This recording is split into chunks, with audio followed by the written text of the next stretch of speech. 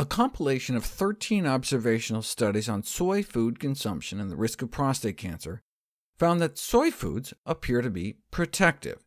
Observational studies as opposed to interventional studies. They observed what people were eating, but didn't intervene and try to change their diets.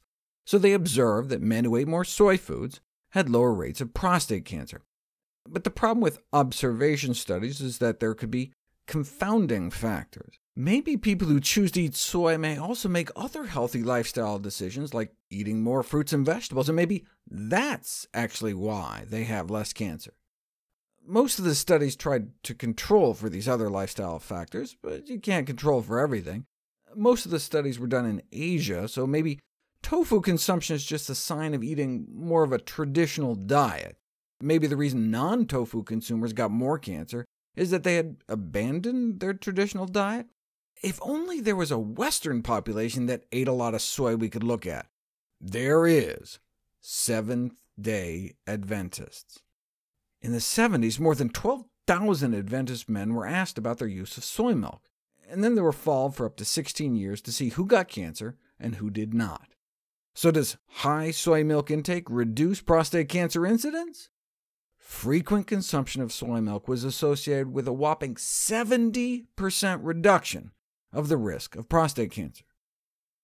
Similarly, in a multi-ethnic study that involved a number of groups, soy intake appeared protective in Latinos too.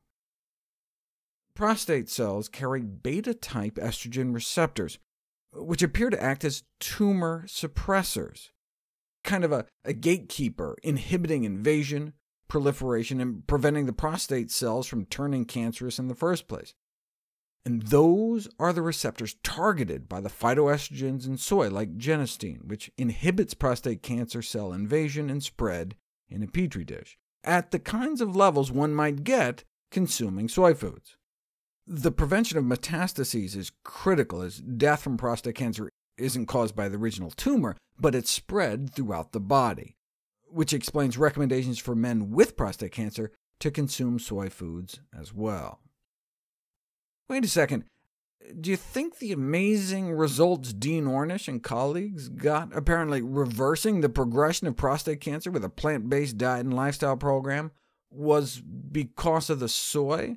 It wasn't just a vegan diet, but a vegan diet supplemented with a daily serving of tofu and a soy protein isolate powder.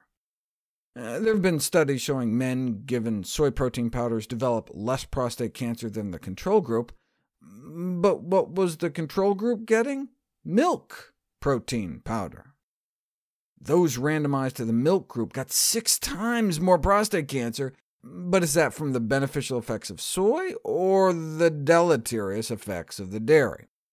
Dairy products are not just associated with getting prostate cancer, but also dying from prostate cancer.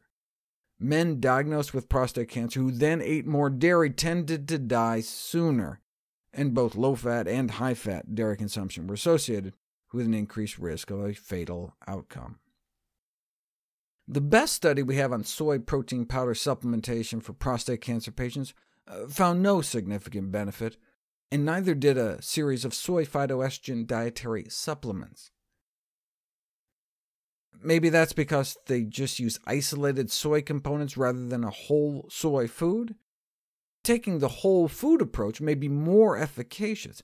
It's hard to do controlled studies with whole foods, though. I mean, you can make fake pills, but how do you give people placebo tofu? This group of Australian researchers got creative, coming up with a specially manufactured bread containing soy grits compared to just placebo regular bread, and then gave slices to men diagnosed with prostate cancer awaiting surgery. And in just about 3 weeks' time did see a remarkable difference. The first study to show a diet incorporating a whole soy food could favorably affect prostate cancer markers. But it's not like you can go out and buy soy grit bread. This study was a little more practical. 20 men with prostate cancer who were treated with radiation or surgery, but seemed to be relapsing, were asked to drink 3 cups of regular soy milk a day. Here's what happened to the PSA levels in each of the 20 patients before they started the soy milk. They were all rising, suggesting they had relapsing or metastatic cancer growing inside of them. Here's what happened during the year on soy milk. The blue lines are the folks where the soy milk appeared to have a positive effect, slowing or reversing the rise. The red lines represent those that got even worse during that period, and the black lines are those in which there appeared to be no significant change. So of the 20, 6 got better, 2 got worse, and the remaining 12 remained unchanged. So they conclude soy food may help in a subset of patients. Based on all these studies, the results Ornish got were probably more than just the soy. Similarly, the low prostate cancer rates in Asia are probably more than just the soy, since the lowest rates are also found in parts of Africa, and I don't think they're eating a lot of tofu in Africa. Indeed, in the multi-ethnic study, other types of beans besides soy also appeared protective for Latinos. And all the groups put together when looking at the most aggressive forms of prostate cancer. And so the protection associated with plant-based diets may be due to eating a variety of healthy food.